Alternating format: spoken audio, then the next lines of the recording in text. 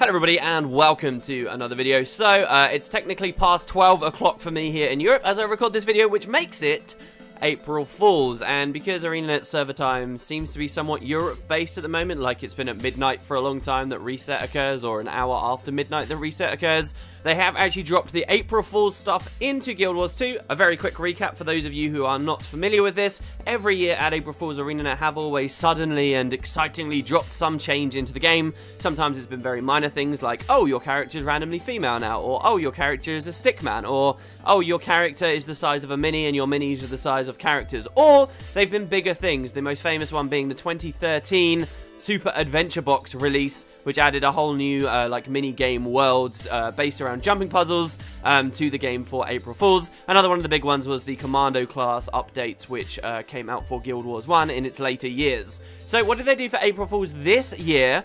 I wasn't expecting it to be Super Adventure Box returning whatsoever. Super Adventure Box has been this big thing that many people in the community like, but it has not been added to the game for a long time. There was a huge upset over it last summer when Guildmag candidly asked a question to a couple of devs, hey, what's going on with Super Adventure Box? And they revealed, hey, they weren't working on it and they didn't have any plans to bring it out because it didn't make any sense for Living World Season 2.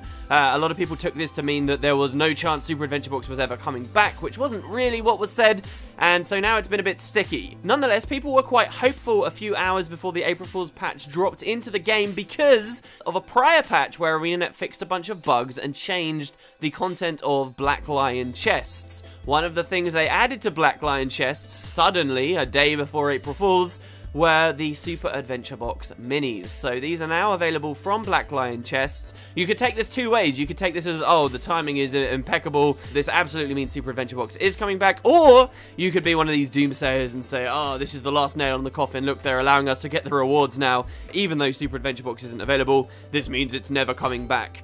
I'm not really in either of those camps, especially now that the real April Fool's thing has dropped in, which I'll talk to you guys about in a second. I believe they simply thought, hey, April Fool's is coming, people are thinking about Super Adventure Box, why don't we add these in here? And they are cool minis for what it's worth. I rep them on a lot of my characters, not characters that tend to appear in videos, but some of my alt characters, they tend to make noises, and I love minis that make noises. Those are the best. That's why you've been seeing the Karka hatchlings in a lot of my videos recently.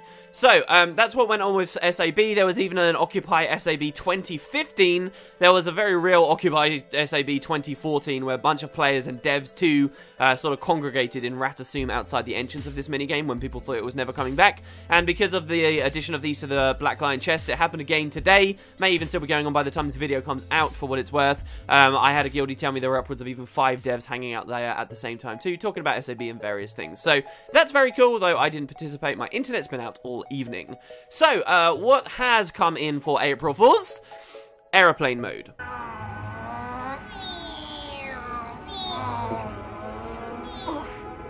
Aeroplane mode is quite fantastic. I actually had a really cool experience of it turning on. I was just recording footage for a video where I was going to talk about the patch with you guys and the SAB stuff, and all of a sudden this thing dropped in game. So you will see me in Timberline Falls with my regular graphics and regular stuff happening, and then as I walk across a bridge, this filter appears, Liz decides to lose her shit, and then she gets her arms out by her side, becomes an aeroplane, and starts running around everywhere. So the specific changes here are that we've got a big effect, a post-processing effect come across the screen that's making everything look old-timey. You guys might remember one of the YouTube April Fool's jokes, actually, a few years back allowed us to do something like this. You can turn this off if you don't like it. This is one of those things I think people would find is very obnoxious. You just kind of want to turn your post-processing off. It doesn't mean you'll miss post-processing for other things over this day, but hey, it's not going to be around for very long anyway, right? So this is one of the most obvious effects. The next effect, all characters, they will have their arms out by their sides and pretend to be airplanes. We are basically wearing double helmets while this is going on. We have our regular helmet equipped, and then we also have like an aviator cap slotted over the top. Aviator cap has been one of these very old, long-standing Black Lion store items, and to top that even off, there are a bunch of new sound effects in the game. You will hear your character going it for hours and hours and hours pretending to be planes. I love the thought that they had a bunch of devs and people record audio for that. It's the best thing in the world. Supposedly there's also a very cool sound effect for when you die. I haven't seen this and I'm not going to spoil it for you guys either, but they really kind of went all out on this silly concept. Where does this come from, you guys might ask though? Why have we got this weird thing? I mean, yeah, swapping genders of characters is one of those generic things you could do on April Fools that a lot of people would appreciate. Where did they get the idea for airplane mode? Well, this really stems back to one of the earliest viral videos for Guild Wars 2 while it was still coming out. I believe this could have been in betas or maybe even just as the game launched. A guy was PvPing, and this happened to many people, of course, but there was this big video where a guy had been PvPing and his arms got caught stuck out by his side, some old animation lock issue they had. And he could participate in combat, he could do anything he liked, but as he was running around, his character looked like he was an airplane. There will be a link in the description to it. It's one of the funniest videos I think that's ever come out for Guild Wars 2. It's hilarious seeing this guy lose it and basically start rolling on the floor laughing because his character is pretending to be an airplane. And so the devs knew about this, and I think even in the video the guy says, oh, this should be a mode of some kind. Lots of people really said, hey, can we get a checkbox to do this? Can this be like an emote we can toggle on and off? And they never really gave us the opportunity to do that. They did appreciate it'd be funny. When the first Halloween came out, I did the broomsticks to the game with the witch's outfit, and the animation for, I believe, the Norn, when you are on a broomstick, featured this arms out at the side funny airplane thing. So like if you were a Norn on a broomstick, he was also pretending to be an airplane. I used to have a lot of footage of Natalie doing this, and when they were ever asked about it after this came into the game, they kind of said, hey look, what we did with the Norn here on the broomsticks, this was kind of our homage to it. You know, this is, well, you're not going to get a full emote box, but there is this here if you want it because it's so funny. And so then it was sort of just let to lie. Until now, until this April Fool's, I guess they wanted some cool ideas for what to do, and they thought back to this old airplane mode, and they added it. They didn't just put everyone into this animation lock, they went the whole hog. They gave us sound effects, they gave us this filter, and it really is very funny when you go to very populous areas of the game, and you see tons of people with their friggin' arms stuck out. Everything works as well. If you want my recommendation, you guys should at least try mining stuff, or, you know, cutting down trees.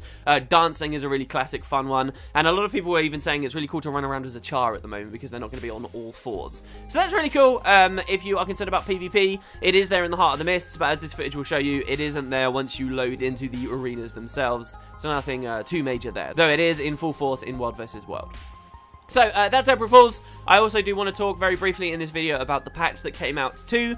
Mostly it's been bug fixes. There's been some changes to, like, class skills and just various small tweaks and bug fixing things for them. The most notable thing that I just wanted to talk about for the classes, at least, is Foot in the Grave for the Necromancer. They had, this trait is the trait that gives them stab when they're in Death Shroud. It used to be very powerful in World vs. World, and even that alone could allow you to run in melee trains and so forth. But with the new stability change, I have heard all the Necromancers complaining they basically have no opportunities anymore. Well, so now apparently this trait also stun breaks when you enter Death Shroud 2, which is a big thing. The application of stability is not the same as stun breaking. They just tend to go hand in hand. Here, they will go hand in hand again. I believe this is World vs. World motivated, though I can't be 100% sure. So here's a selection of bug fixes that I have things to talk about. They say they fixed a bug that delayed damage from falling, so you could actually take fall damage and then nothing would happen for a while, and then you would die. They are trying to fiddle around with the fall damage thing, because if you look at the fact they've got an expansion coming out, and you look at the clunky stuff about the game, the things that are still clunky, and you get those very specific certain people get very angry and outraged at tiny things. What is one of those things people can get very annoyed about? It's the weird fall damage thing in this game, right? Where you give yourself swiftness, you run down a slope, and all of a sudden you die at the bottom. It is ridiculous, and it certainly is a huge problem in my opinion when it comes to competitive PvP, and even World vs. World, I suppose, to an extent too. So this is something they seem to be trying to fix. They even added a patch note saying it was fixed that it clearly wasn't.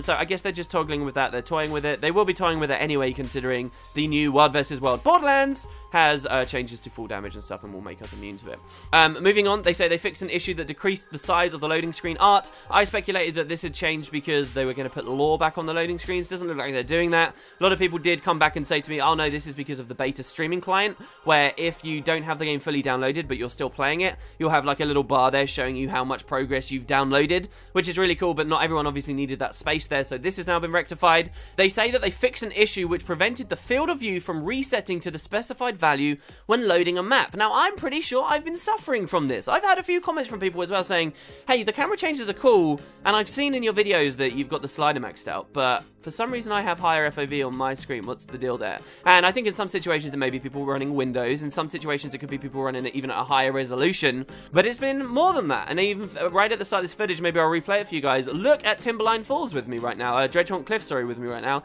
You can clearly see I have a higher FOV than I've had for a while. So this is really cool. The game's been looking phenomenal. I'm very, very happy with this change. They say they fixed a bug in which text appeared green in chat bubbles created by player chat. I had no idea why this was going on. You will have noticed local chat, many chats there, our text was all in green for some reason. How a bug like that ends up getting in the game, I have no idea. Some people thought it could have been because of St. Patrick's Day in my guild, but then it was still there after that, so who knows. And lastly, that they detail here, and this is a pretty big one, they say they fixed a bug that could result in characters permanently keeping stealth on death.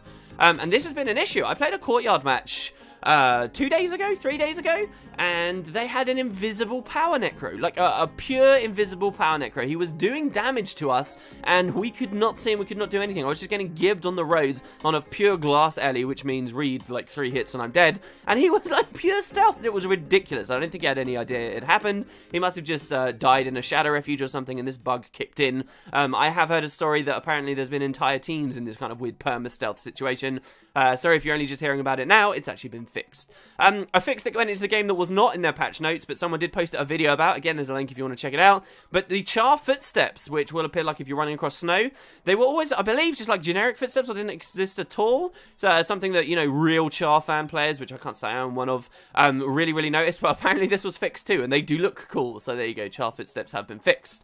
An item that was supposedly in the game, which was the first tier of recipes for spears, harpoons, and tridents, was always hidden. It wasn't discoverable. Well, now apparently you can discover those, so that's cool. And that's pretty much it, in my opinion, for the really important bug fixes that have come out.